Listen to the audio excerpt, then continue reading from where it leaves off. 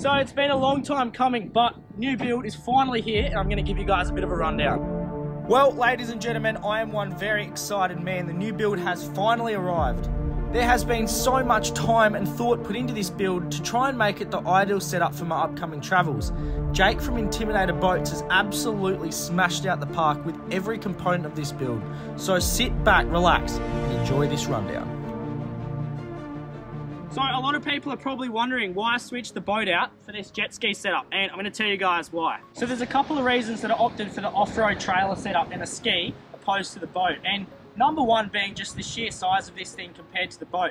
This thing here takes so much less fuel from the Prado. Obviously with this ski and off-road trailer setup being that little bit smaller, I can gain so much more access to different tracks and even beaches like the one we're on right now. So prior to building this thing, a lot of people were saying to stick away from the fiberglass jet ski. Obviously towing off-road, fiberglass, stone chips, they don't really mix too well. But I have gone the ski and I've gone against everyone. Now, the reason I have is because the ski is so much better and smaller for me to tow off-road like I was saying before. And it also is so much lighter than any small tinny would be. Another reason as well is I can take this thing so much further offshore. With a 150-kilometer fuel range, I can take this thing out to islands, and if it does blow up, I've still got the confidence that I'll be able to get home safely. So in saying that, obviously it is a fiberglass ski, so you do got to take care of it. You don't want to get stone chips, and you want to have as much hull support as possible. Rollers under this thing just seriously isn't going to cut it when you're going over corrugation and things like that. So starting up front, thanks to the guys at Jack's Tyres, we've got 3 mud terrain Black Bear 31-inch tyres on this thing. This is obviously the spare up front. It's situated here just to lower the ball weight a little bit and makes the trailer just drive that much nicer behind the car. Why did I go mud terrain? Well, 1, they're stronger, but 2, most importantly, they look bloody sick. So Jakey from Intimidator Boats has thought of absolutely everything when building this trailer. We obviously really wanted to protect the ski. That was the main goal. Now up the front here, we've got this massive semicircle piece that actually captures the front of the ski. Usually what you'd have is a little post like this or a little catch where the ski sits on. Wind the winch up, and that's just a really small pressure point for the ski to be resting on when you're towing it off-road. So down here you obviously want the ski secured as much as possible, so we've got one of these little clamp thingies, and instead of the ski winch being up here, it's down here, so it just pulls that hull directly down into the trailer. So if you're wondering what they are, they're actually stone deflectors, so it stops all of the stones and gravel that gets thrown up, stops it from hitting the hull of the ski and just protects it that little bit. It features lights all the way around the side of this thing, so you can see it at night. At the moment, we're just running these ratchet straps, but I do have boat buckles to come, which I had on my previous boat. Now, why did I go leaf springs instead of independent coil suspension? There's one major reason, the cost, and also the time it takes to build this independent coil suspension. I've got a trip coming up, and I don't have much time to get prepared and wait for these coils to be made.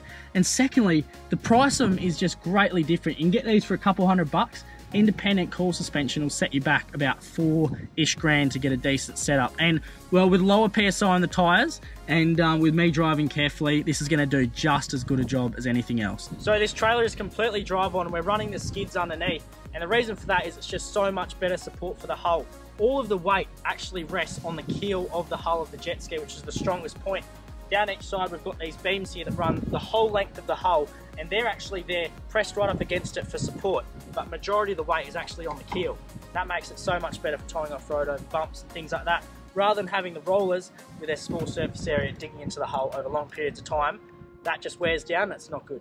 So this right here is the newest model Seadoo Fish Pro. It's a 170 horsepower engine, and in my opinion, they're a very reliable ski. I know a lot of people that have got them all over Australia. They're tough, and they don't have that turbo or supercharger in them, which means that engine is so much more reliable and so much more fuel efficient.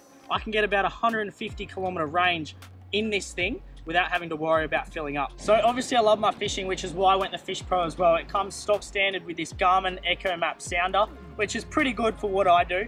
It's got cup holders, both sides. It's got fishing rod holders, and at the back, which actually isn't on there at the moment, is an Esky that comes stock standard with these things as well. It features plenty of storage, so you've got this little one in here which you can chuck your phone, completely waterproof.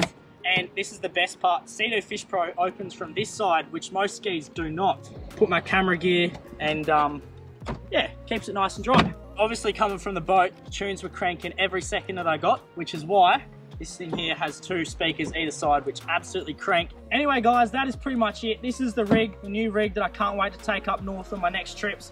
It's going to be sick. If you guys have any questions, let me know in the comments section. Make sure you hit that subscribe button to see the upcoming adventures. And if you haven't yet, go follow me on Instagram, jamie.vogler. Feel free to DM me at any time with any questions that you got. That's about it for another episode. I hope you enjoyed, and I hope to see you next time. Yo!